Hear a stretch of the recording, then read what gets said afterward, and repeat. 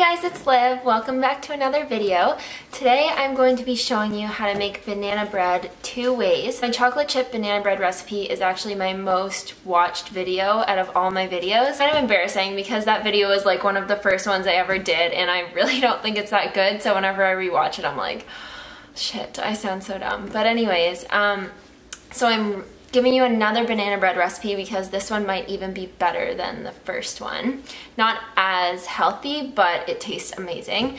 And so I'm going to be showing you how to do it just plain and then also half chocolate and half plain. Before I get into the video, I just wanted to talk to you about a little giveaway that I'm doing. So as some of you may know, I actually have these vegan for everything t-shirt designs, and I have a little shop on my website where you can buy them. But since I reached 1,000 YouTube subscribers and just recently yesterday got to 6,000 Instagram subscribers, I'm going to be doing a little t-shirt giveaway.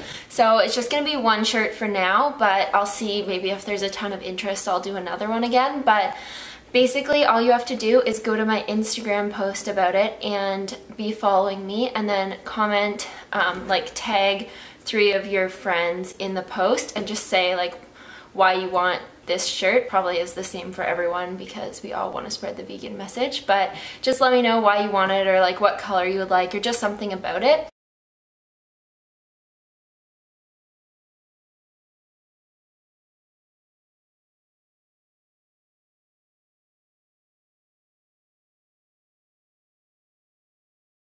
And you can enter technically, I guess, as many times as you want, but you have to tag someone different every time. Like, you can't just keep tagging the same 3 people. And if you can, try not to tag someone who's already been tagged a bunch of times because I don't want them to get super annoyed by that. So yeah, I'll be announcing the winner probably not this week but the next week, so you have some time to enter. I really wanted to make this available to everyone, so no matter where you are you can enter as long as you have a valid address. And yeah, I think that's everything. So I wish you all luck and I hope you guys enjoy this recipe. So let's go make some banana bread.